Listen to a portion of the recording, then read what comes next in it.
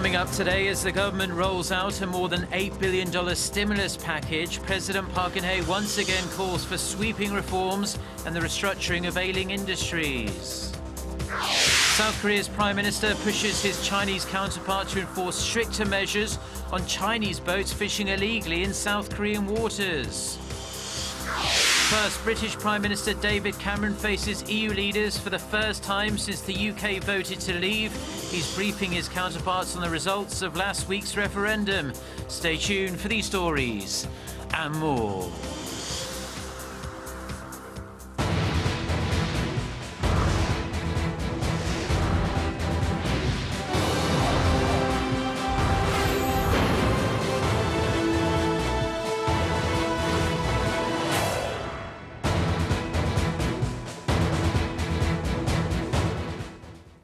Hello to our viewers around the world. It's 6 a.m. on Wednesday, June 29th here in Seoul. Thanks for joining us. I'm Mark Broom.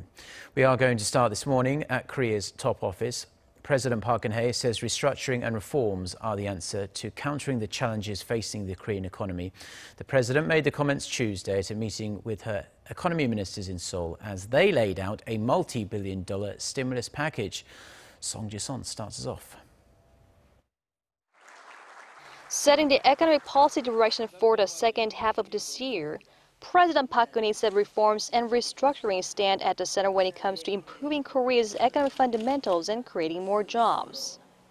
The government announced a set of measures to boost the economy, including its proposal for a multi-billion-dollar budget supplement. President Park said the special measures were inevitable, given the seriousness of the current situation, including Britain's exit from the European Union and the massive layoffs in the forecast following the government's corporate restructuring drive. 추경과 함께 소비, 투자, 수출의 활력 제고 노력도 강화해야 합니다. 이를 위해서는 발상을 전환해서 경제 활력 제고를 위한 새로운 아이디어들을 많이 만들어내야 하겠습니다. President Park pointed to the Korean wave as creating momentum to boost exports and the Creative Economy initiative of nurturing startups as a platform of creating jobs. She said the restructuring is not an option but a must to improve Korea's economic fundamentals, noting the need to foster new industries to create future growth engines and pledged further deregulation moves to boost private investment. 구조조정으로 우리 경제의 환부를 도려낸 자리에 생기는 공백은 신산업의 선제적 육성으로 메꿔 나가야 합니다. Stressing that the new stimulus package is aimed at creating jobs for those who might lose them through the restructuring process, President Park called on the parliament to promptly pass the related bills after they're proposed so the policies can immediately take effect to improve people's livelihoods. Song Ji-sun, Arirang News. So let's take a closer look at the Korean government's economic policy for the second half of the year. The plan is aimed at creating new jobs in the face of a major overhaul of struggling industries, including the shipping and shipbuilding sectors. Our Kim Min-ji with all the details. The Korean government has vowed to introduce a 20 trillion won or roughly $17 billion stimulus package to tackle external uncertainties and boost job creation. Laying out the direction of its economic policy for the second half of the year, the Finance Ministry said Tuesday a supplementary budget of roughly $8.5 billion will be part of the stimulus measure. The extra budget will draw primarily from excess tax revenue, while the rest of the stimulus package will come in the form of increased investment by state-run companies and other means of spending. By using all possible means, including a supplementary budget, we will respond swiftly to deteriorating short-term uncertainties and get one step ahead in preparing for mid-term risks such as the Brexit. The financial support comes as the Korean government lowers its economic growth forecast for 2016 to 2.8%, down from an earlier forecast of 3.1%. If the projections are correct, it will mean growth in the 2% range for a second straight year. Korea's exports have fallen every month since last year due to slowing global demand, and the country will also start feeling the full-blown impact from the government's corporate restructuring drive, which is expected to take a toll on employment and production. On top of that, although the fallout from Brexit is not expected to have a direct impact on the Korean economy, indirect effects cannot be ruled out if it brings prolonged market volatility and weighs on the global economy. The government expects a supplementary budget to help the country achieve its growth target. But given the current conditions, experts say the impact from the stimulus measures will be limited. The size of the budget isn't small, but when it comes to effectiveness, it's not likely to pull the growth rate up to 0.3 percentage points, as the government hopes. Aside from the unexpected situation in Europe, the global economy is still reeling from China's slowing growth and a possible U.S. rate hike. The government plans to present the proposal to the National Assembly as fast as possible to cushion the negative impact from uncertainties at home and abroad. Kim Min-ji, Arirang News. Now, South Korea's Prime Minister Hwang Kyo-ahn is in China. On Tuesday, Hwang sat down with his Chinese counterpart Li Keqiang for talks on China's illegal fishing activities in South Korean waters and also on economic cooperation. The Prime Minister is due to meet with Chinese President Xi Jinping later on this Wednesday. Our Oh Soo-young with the details.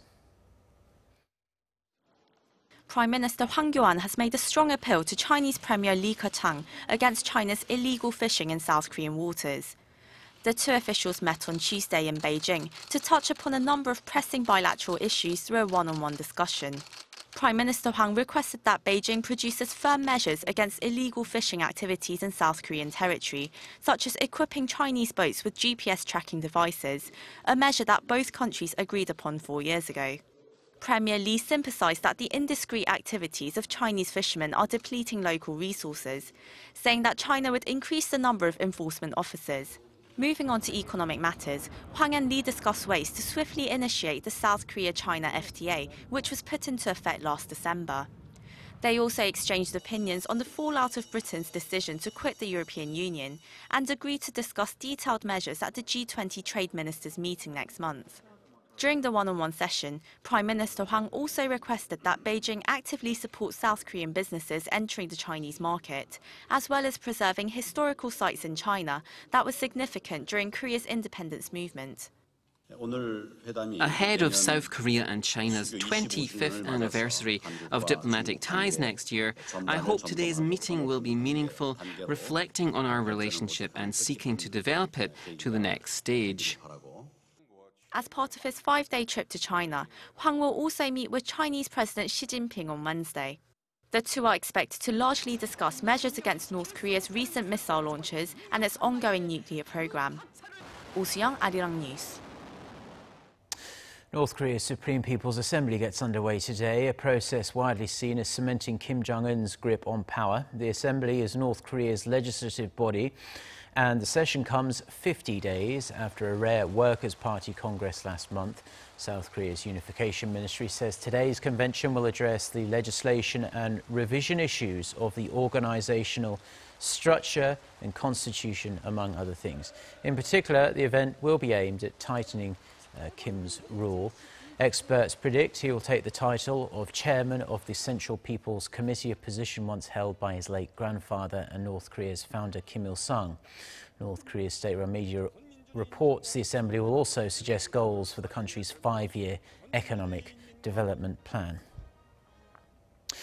Now, at least 10 people have been killed and more than 60 injured in a twin bomb attack at Istanbul's Ataturk airport. There were also reports of gunfire at Turkey's main international gateway. Turkey's semi-official news agency says the explosions occurred in the international departures area of the airport. A Turkish official says at least 2 suicide bombers were involved, but no news yet on whether particular nationalities might have been targeted. No group has taken responsibility for the attack. Over the past year, Turkey has been rocked by a series of terror attacks. As part of the US-led coalition against ISIS, Turkey allows coalition planes to fly raids on ISIS targets, both in Iraq and Syria, from its territory, and has become a target of the militant group. British Prime Minister David Cameron is meeting with leaders of other European Union states for the first time since Britain voted to leave the EU. Speaking in Brussels on Tuesday, Cameron said he wanted a constructive divorce from the European Union and hoped for the closest possible ties when the UK leaves the 28-nation bloc. Tension had been mounting ahead of this summit. EU leaders have been saying they want Britain to swiftly notify its departure by invoking Article 50 of the Lisbon Treaty. They said that without it, they would not enter into informal talks. Britain had been hoping to put off the notification until after October or hold preliminary talks before it officially declares its departure. German Chancellor Angela Merkel says the EU won't allow Britain to cherry-pick the benefits during the negotiations, adding that the UK should not expect to abandon its duties while still getting privileges. Staying with that Brexit vote, and the political establishment in Britain is pretty much in disarray following the Leave verdict. But there could be a degree of remorse among some of the 17 million Brits who voted to withdraw. A recent petition suggests there could actually be. Our Kim Hae-sung takes a look. British Prime Minister David Cameron is in Brussels to meet European leaders and discuss the UK's decision to leave the EU. Britain will be leaving the European Union, but I want that process to be as constructive as possible, and I hope the outcome can be as constructive as possible. But other European leaders are pressing Britain for a quick exit. Ahead of the meeting, President of the European Commission, Jean-Claude Juncker, said that Britain must make a quick decision on exiting the bloc to avoid prolonged uncertainty. Angela Merkel, the German Chancellor, also said negotiations can only begin after the UK submits a formal application according to Article 50. We will make sure that the negotiations will not follow the principle of cherry-picking. There has to be and there will be a clear distinction whether a country wants to be a part of the EU family or not. Meanwhile, some political figures in the UK have started arguing for a second vote on the Brexit issue.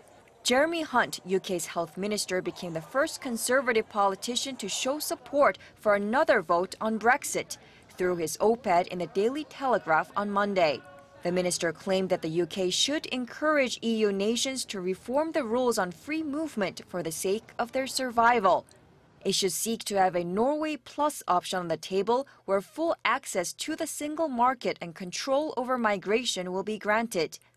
That's why the UK should not invoke Article 50 immediately, because 2 years of negotiation before automatic exit is not enough. The unprecedented situation has had unforeseen consequences and caused chaos in the UK's political establishment. Itself is in shock. Many people are starting to say, we are not sure what we voted for. The UK now is in a situation where they have no leader. The opposition is also facing a leadership threat. So the UK is rudderless. The matter comes down to one question: whether the UK will really leave the 28-nation bloc, or will it use the referendum results as a political leverage for continent-wide reforms surrounding migration. Kim Hae-sung, Arirang News. Now, the curtain has come down on the World Economic Forum's annual meeting of new champions in China. The main theme was still the fourth industrial revolution and how technology is changing the world around us. Hwang Kyo-ahn was there and filed this report. Among all the seminars, sessions, networking lunches and press interviews at the World Economic Forum's annual meeting of new champions, the organisers made available some exhibits displaying the latest in emerging technologies. At the Works in Progress exhibition, forum participants were able to get up close and personal with a wide range of tech, from virtual reality to AI robots. We're here to bring our robot here, which is for co-workers. Co-workers means human and robots could communicate with each other much more equally, and they will work together to sharing their minds and what they are thinking about. The robot we have brought from our lab here is MyBot. MyBot is a robot designed to carry out sorting tasks. It might look simple, but it has to recognize and avoid obstacles and map out everything in real time. There was even a device designed to help me move things with my mind. First, this device is going to record my mind thinking push, and so that next time I think push, hopefully it will remove this ball. Scatterbrain that I am, I found it hard to focus at first, but eventually I found the right corner of my mind to make it work. The purpose of these exhibits is not only to show off the latest technologies, but to give participants a real idea of the possibilities. When you think about science, you don't think we're as far ahead as we are, but then you see this robot AI who can respond to you based on your commands, and it's like, oh my God, this is like right here, right now. What the World Economic Forum wants to say is that although the future may not be here yet, it's closer than you think. Kwon Jang-ho, Arirang News, Tianjin.